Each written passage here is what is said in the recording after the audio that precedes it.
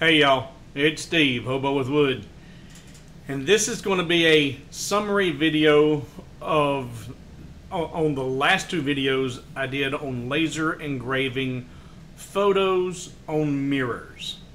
And we're going to try to keep this short. Again, a summary of the last two, which we linked at the end of this one. So hang around.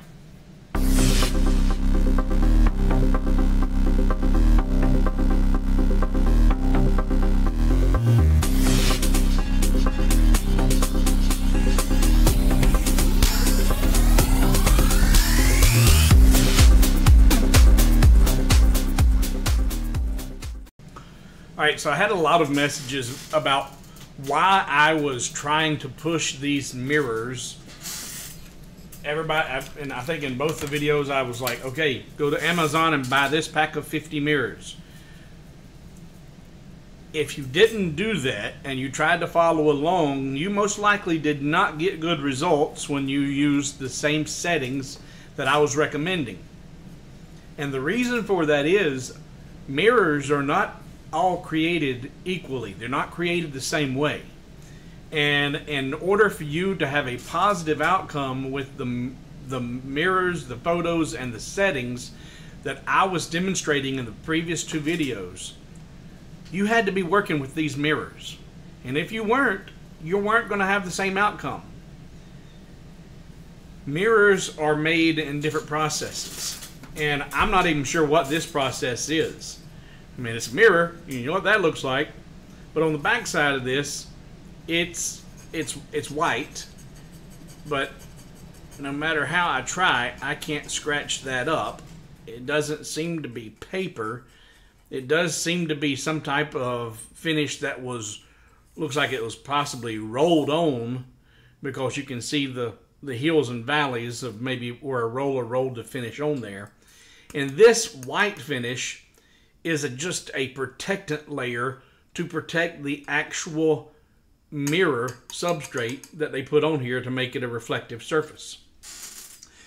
And there's different ways they can create the mirrored subsurface. They can use like a mylar or a plastic film that just adhere to the back of the glass and then put a top protective coating on it. And then, but for a really good quality mirrors, you have plating processes, silver plating processes. But even those are not done the same way, and they're not going to produce the same results. If you get a really good project that you did on this mirror, and then you go and pick up a mirror that has a different backing to it. Where is my mirror?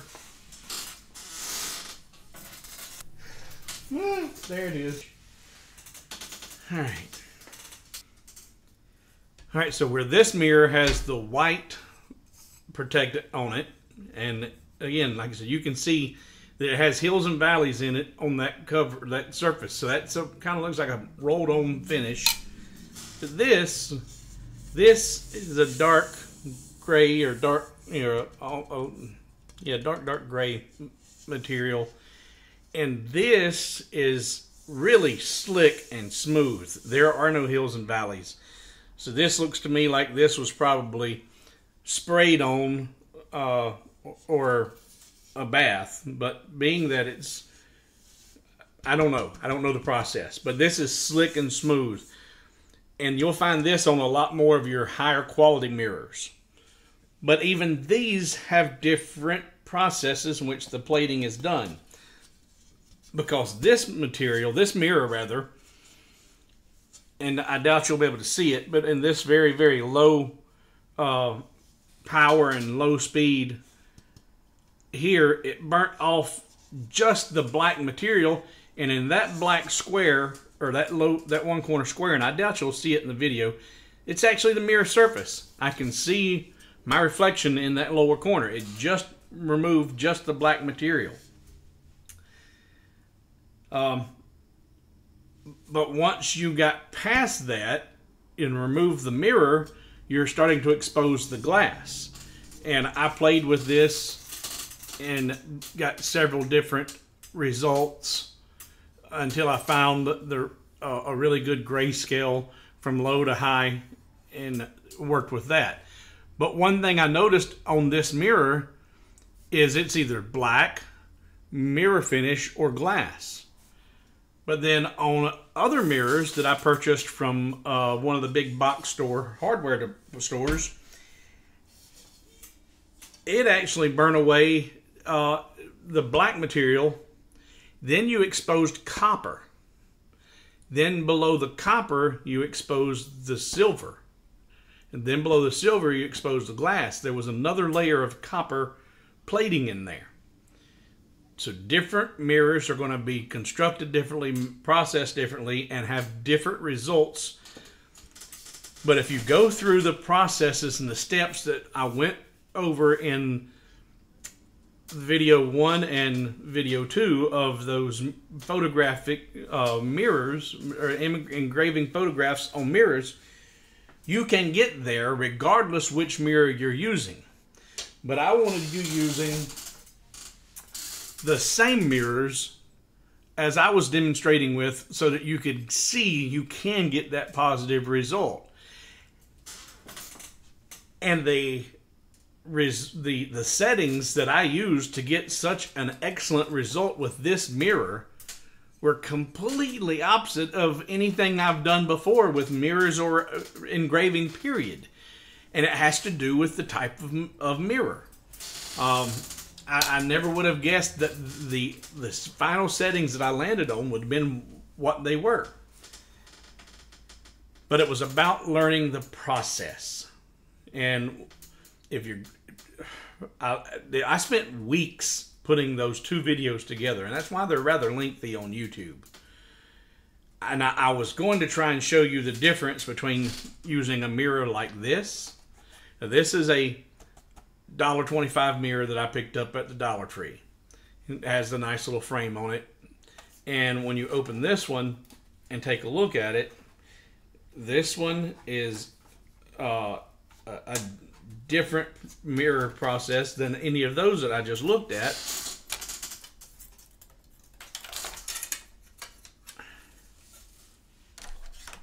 When I say it's different, I've already painted this one. I painted over that so as to try and create the image, or let you see the image better. But this mirror is almost craft paper thick. It's very, very thin mirror. It is glass. Very fragile glass. But this one is more, before I put the paint on it, you can actually take your fingernail and kind of scratch up the paper. It was like a paper material on it. But I used the exact same settings that I demonstrated in the previous videos to try and duplicate the photograph, and it did not have the same positive outcome. It's close, but not close enough. So here I would need to spend, several hours figuring out the best settings in order to replicate the same results as I got with the other mirror. But if you're going to be doing photographs on mirrors, if you stick with the same product, the same mirror, then your power settings and your focus point and all that, that's all going to pretty much stay the same. Now you're only going to have to worry about getting your image to the correct settings. And what do I mean by getting your image to the correct settings? Let's jump in here to LightBurn. Now I have that photograph pulled into the LightBurn here, and right now this is an unedited photo. This is just straight off of social media. And it is a very gray image. And if we zoom in here, you can see you can barely make out any detail in the eye, and the pupil is there, but it's very, very, very vague. You can't really see a lot of detail there. And with not having a lot of contrast, this is now in a, if we look at the cut settings, I'm working in image mode of grayscale. And since this is a very gray image and there's not a lot of contrast, this is not going to produce a very good image when you go to try and laser engrave it. So you want to import your image, make sure you're in grayscale if you're going to be using this process and techniques that I've talked about. then right click. First you need to select your image, right click, adjust image.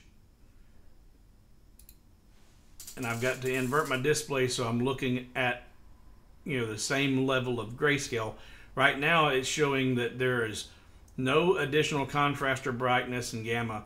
What you're going to want to look at, and you can, and I'm going to blow this up to full screen. You can see that you don't see much detail in the eyes, and that's what I look at is the eyes. I look for really good contrast in the eyes in photographs, and then that's going to give me my best outcome, because this area is what I'm really wanting to have the best result with. Everything else around it, whatever those end up being, is what they're going to be. So I start playing with my contrast. Add a little contrast, start darkening it up a little bit, lower the brightness on it. So the more contrast you give it, the better your photo is going to turn out. Increase the gamma, that's a little dark, brighten her up a little bit. And you're going to just play with this and get it to where we're starting to get something there. I'm really starting to see, and now you can start to see the pupil starting to have some definition there. A lot darker in this pupil than here. This is all grayed out. And just rolling in with your mouse, you can zoom in and out, looking at the stitching on the accent on the band of the hat. Those details are what I'm looking for. And then once you get really good contrast,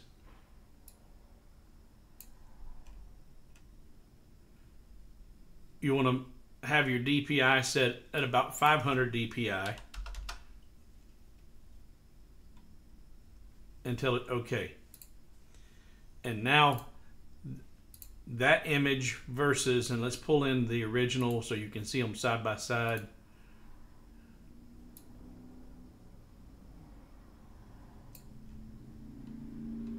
See the difference? Much more detail. The contrast was, and the gamma really made the big difference there. This is not going to produce a good engraved image, no matter what you're engraving it on. Doesn't matter if you're trying to do it on wood or glass or mirrors or whatever. You need this contrast when you're trying to do photographs in grayscale. And I almost forgot a very crucial thing. When you're doing an image on the back of a mirror, you need to come into your cuts and your layers and settings. Open up that layer, and you want to make sure you turn on your negative image. You want to engrave a negative image on the back of a mirror in order to produce the correct outcome.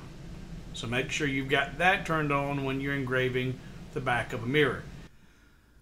So we're working in grayscale. We got our DPI at 500. We've adjusted our contrast.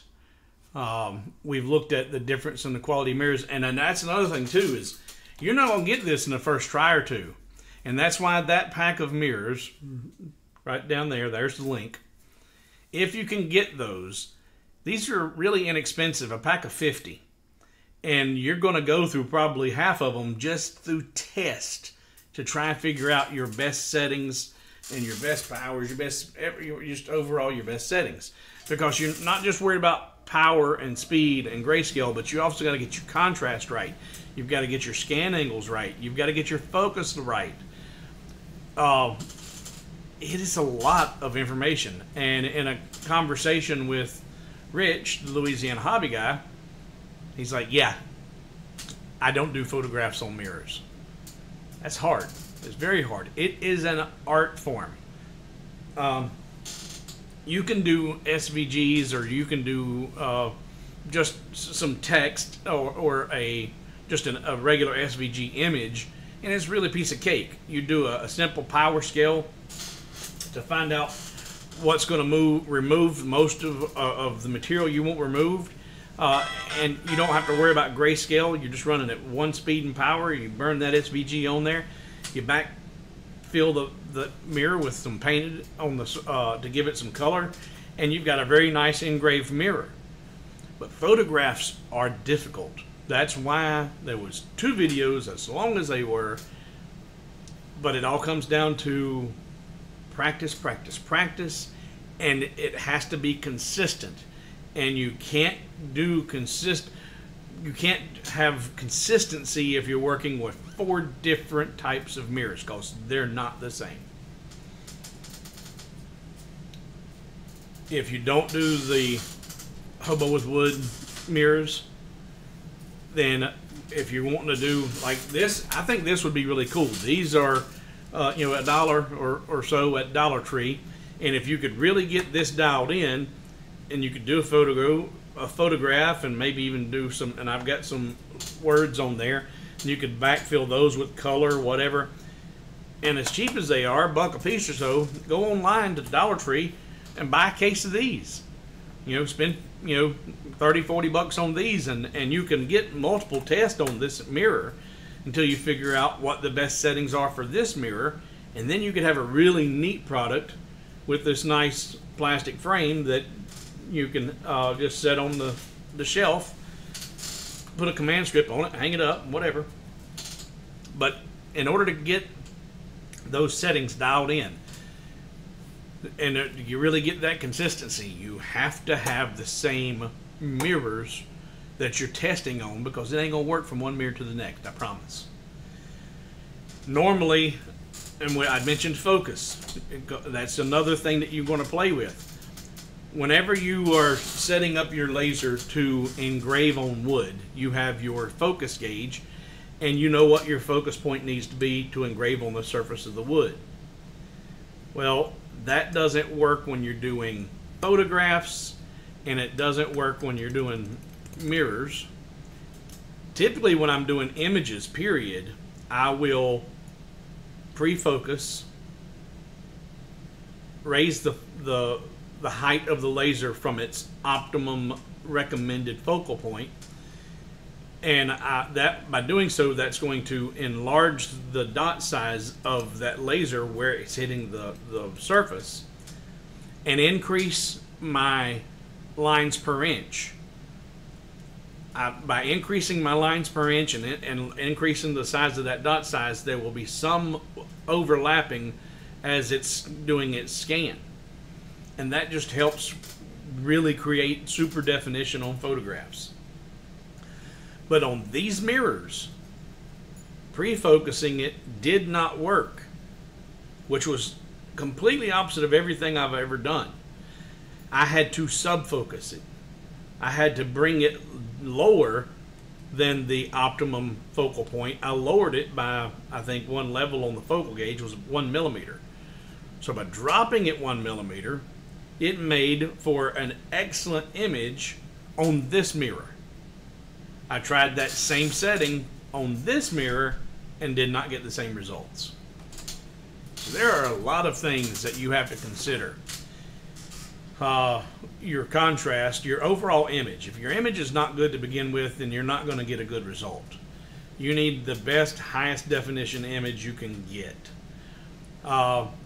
Your contrast has got to be right. Your DPI of your image has got to be right. Focal point on the laser, and that's going to be something that you may end up having to play with your mirrors. And I'm sure I'm forgetting something. I'm probably forgetting a lot of things. But if you did not watch the previous 2 videos on engraving photos on mirrors, before you ask any questions in the comments on this one, go back and watch those in detail. And trust me, there's a lot of details.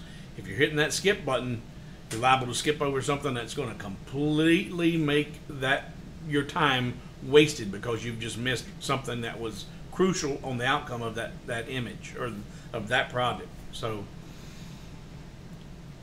I hope you found these informative. Hope you found those helpful.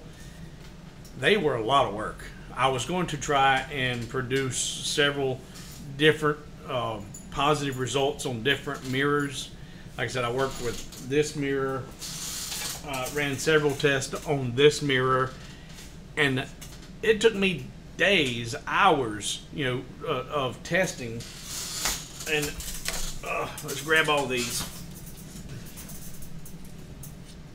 Oh my!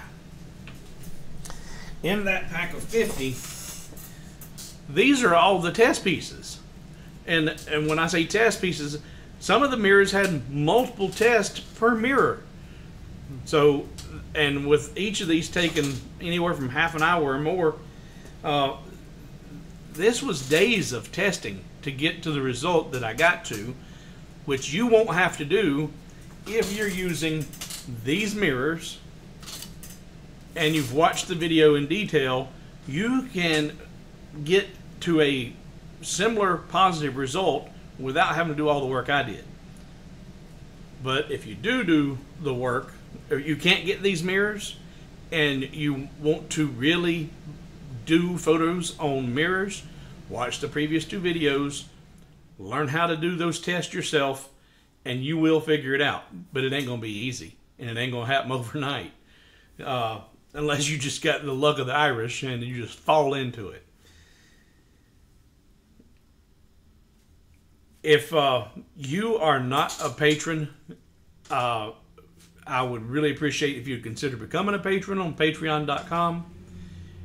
But if it's just not in the wheelhouse right now, it's not in the financial pocketbook, it's not a possibility to become a patron, go to this link anytime you need to purchase from Amazon.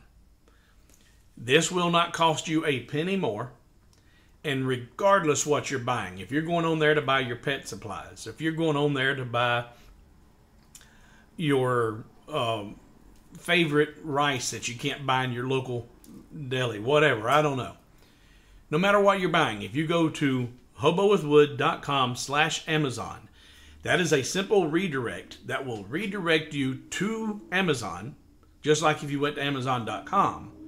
But by going through my redirect, Amazon knows that I sent you there, and they're going to pay me a few pennies on everything you buy. Doesn't matter what it is. And I do mean pennies. It's not going to add up to a ton off of your purchase. But if everybody watching this does that and makes hobowithwood.com/Amazon your regular everyday login for Amazon instead of going to Amazon.com, you're going to support me and support this channel, and pennies add up to dollars, and that will help me out immensely. If you can be a patron, I'd really love it. Patreon.com/hobowithwood. There is the super thanks below all of the YouTube videos. And now I'm going to work on posting a video on how to create the prop, the kickstand for picture frames. How do you determine the right angle? How do you get that positioned right? That's going to be the next video coming from Hobo with Wood. So until then, thanks for watching, and I'm out.